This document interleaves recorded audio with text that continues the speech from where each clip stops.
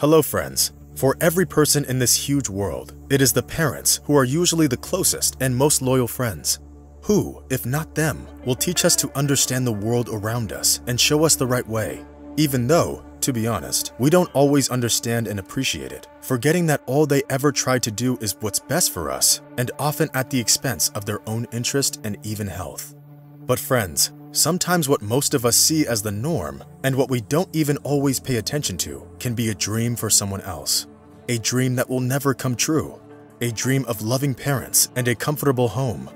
A dream of one little girl named Kaylin from the USA. This story begins many years ago on one of the streets of the roughest neighborhoods of Kansas City, which in the early 2000s was ruled by violence, street gangs, and brutality instead of peace and order. It so happened that this was the neighborhood that a little girl named Kaylin Scales, as well as her two brothers and their mother, were all unlucky enough to live in. This isn't to say that her mother was a truly bad woman, but because of the problems in her life, she was often on the verge of a breakdown.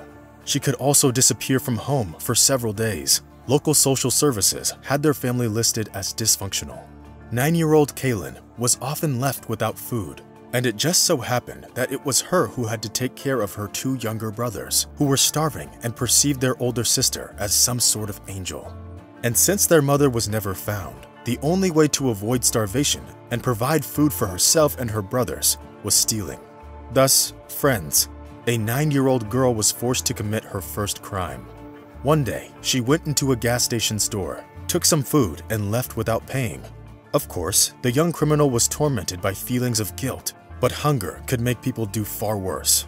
As one would expect, the police quickly found out about the little thief, and that's what would end up changing her whole life.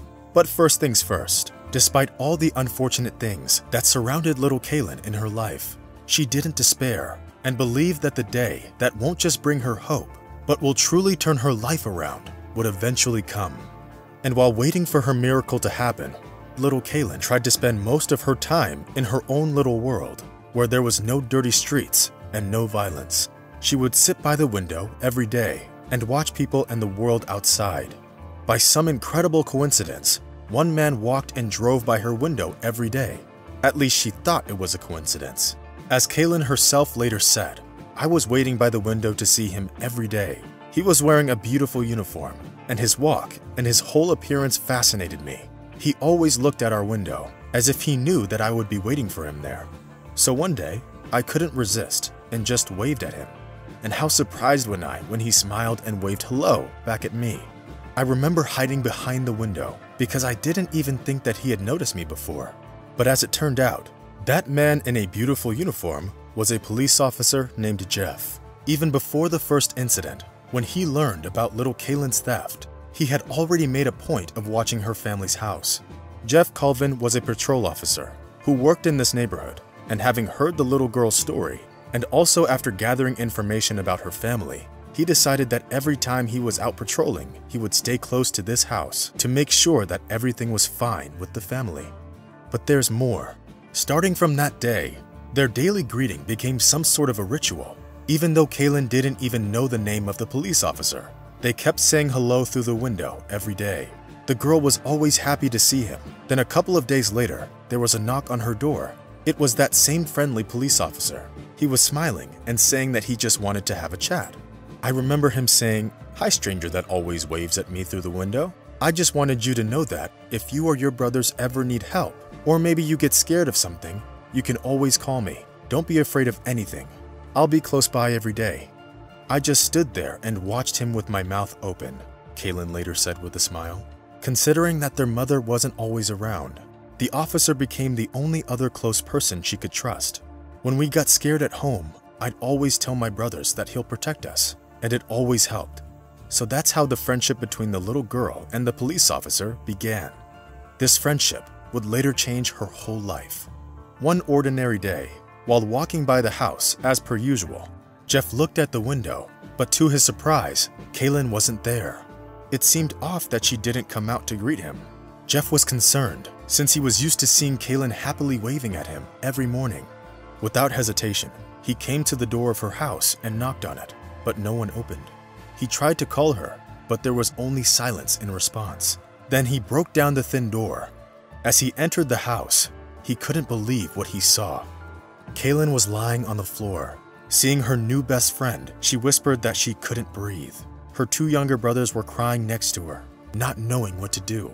The police officer picked her up immediately, put her brothers in the back seat of his car, and rushed to the hospital.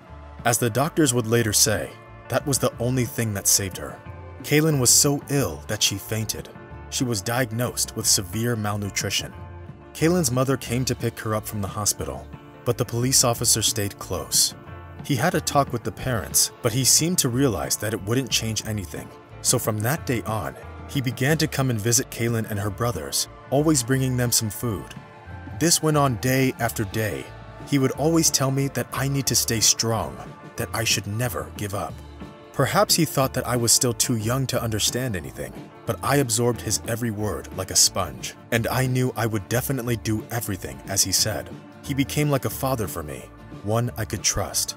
But friends, be that as it may, this beautiful friendship was interrupted.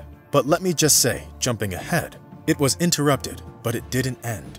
Soon after this incident, their mother moved Kaylin and her brothers to a different city, and Jeff didn't know what happened to little Kaylin and how her life turned out.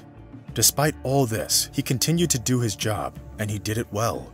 20 years later, he went into a well-deserved retirement.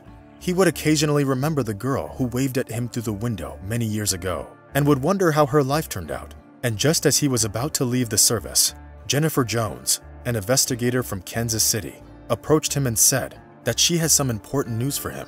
But to get them, he needed to go to one meeting. Jeff was confused, but still fulfilled his colleague's request. When he arrived at the meeting place, he couldn't believe what was happening. Before him stood a beautiful young woman, full of strength and energy. She was radiant with confidence, but only up until the moment she saw Jeff. Then she went up to him and hugged him. At that moment, he realized who was standing in front of him. But what he learned a bit later managed to make even the tough police officer cry. As it turned out, Kaylin was trying to find her savior for a while, but since it's already been 20 years, and she didn't know his name or if he was still on the force, she tried to search for him on social networks and even went through all the open databases of police officers, but was unable to find anything.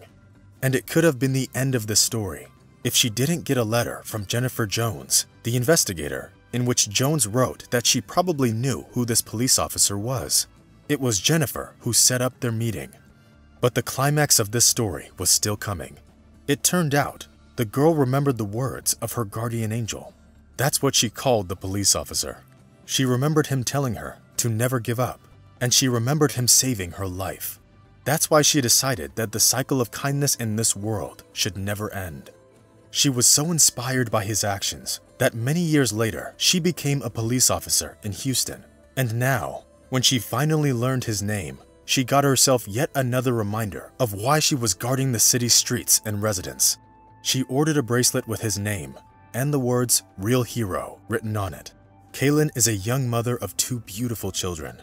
She gets to live and enjoy her life, and all thanks to a stranger who she used to wave at every day.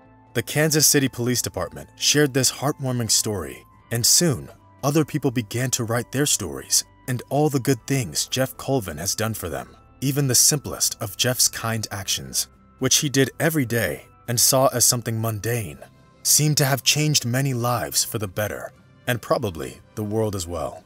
So friends, sometimes it happens that even the simplest of our actions or our words can change many lives, even if we don't know about it. Let us know what you think about this incredible story that took 20 years to play out, and of course, about the police officer named Jeff. So that's it for today. Rate our video if you liked it, and see you soon. Bye!